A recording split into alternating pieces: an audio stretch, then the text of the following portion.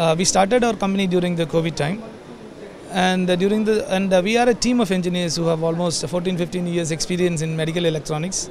So during the COVID time, we were on the search of developing a full product. So we felt that an HFNC would be an ideal solution rather than developing a ventilator, because HFNC can help the patients to get better faster, and it is a high flow nasal oxygen therapy that is basically a respiratory humidification therapy. So there were no Indian manufacturers who were making HFNC machines, because this therapy started somewhere in 2013-14, and it was not so popular among the medical fraternity. So during the COVID time, there were more awareness about this machine, and many hospitals imported the machines. We found that in India there are no machines, and you need to have an affordable machine which is made in India. And when we went to many hospitals, we found that the hospitals had the issue of service support because of all imported machines. So we started the design of the machine, and we made the machine in 1 year time. So basically, a high flow nasal oxygen therapy device can prevent a patient from going into a ventilator. And this machine gives heated, humidified respiratory gas. That is a combination of oxygen and air. And we can regulate the flow. This is high flow, that means we can give any flow up to 60 liters per minute. And we can also regulate the percentage of oxygen, which is the FiO2, fractional inspired oxygen. We can regulate from the 21% which is in the atmospheric air, and through the supplementary air which is coming from the hospital central line or any gas cylinder. So the oxygen can be given up to 95% in this respiratory gas mixture.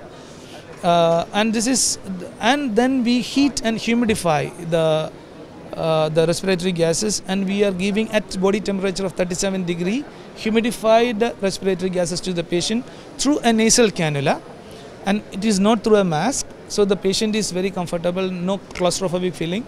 It's given through a very silicone based nasal cannula, which makes the patient comfortable for a long duration. So many hospitals tested our machines, more than 20 hospitals.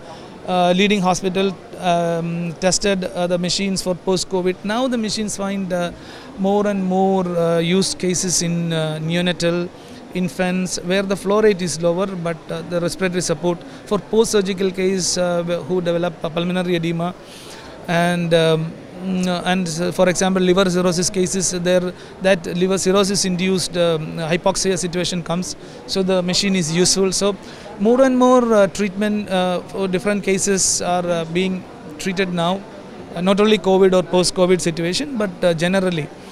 And we found that in the awareness of this machine among the medical fraternity, among the pulmonologists, neonatologist and surgical and intensivist is getting more and more every day. So there is a huge potential for the machine all over India, a machine which is 100% designed, developed in India.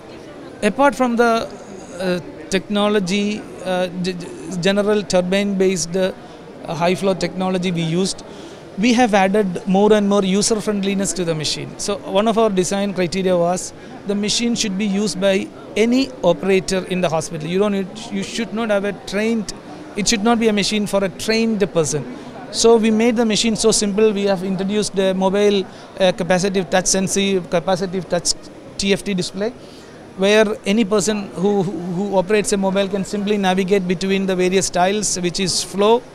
He can vary the flow, the temperature, the FiO2 value, etc., etc. So very easily, so anybody can operate. That is the first part of it, and so it is simple. Then the second part is of the technology is we also provide a Bluetooth-based pulse oximeter to the machine. So when connected to the Bluetooth pulse oximeter, the SpO2 value of the patient is displayed here, pulse rate is displayed here, and the same value will be displayed on the machine. And we have also developed a Wi-Fi facility for a cloud IoT based, this is an IoT based system. No machine in the world has IoT, no HFNC machine in the world has IoT facility right now.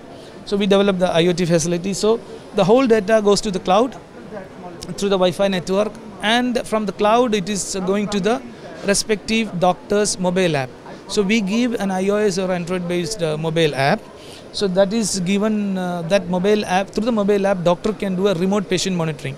and also through the web portal. So if the patient is for one month or 1 week or 2 weeks, the whole treatment details about the patient, what was the flow, what was the FiO2 value, what was the SpO2 value, what was the temperature, everything is properly on the web portal, and that will be given to the hospital or to the doctors at any point of time. And any alarms like an occlusion or a leak or any other alarms which is raised from the machine due to any malfunctioning or any error from the patient's or doctor's side will also be notified on the machine, as well as it is going through the cloud and to the mobile app.